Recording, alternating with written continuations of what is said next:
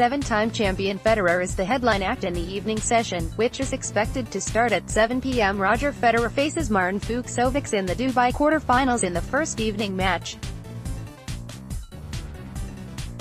AP photo: the order of play for Thursday's men's singles action at the Dubai Duty-Free Tennis Championships, where the 8 remaining players compete to reach the semi-finals, denotes seeding.